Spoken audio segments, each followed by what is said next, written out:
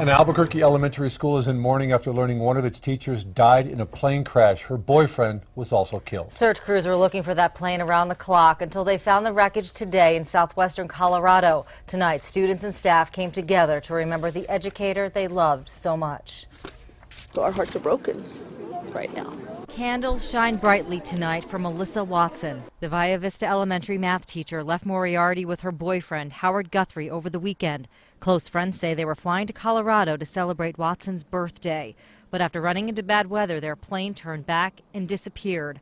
Searchers found what's left of the plane today, just north of the New Mexico border.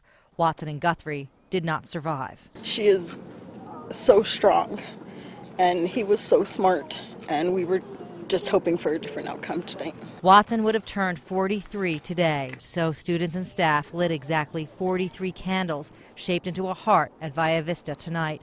Students wrote their memories of Watson on this memorial. Many of them highlight her spirit and her humor. She would always give me a smile or say hello or say how's your day going? Oh, they loved her, and she cared about them, and she showed that all the time. Even though tears were shed tonight, it's clear Watson's laughter is what they'll remember most. Everybody will miss it. Her students and the staff, all her friends, everybody will miss it.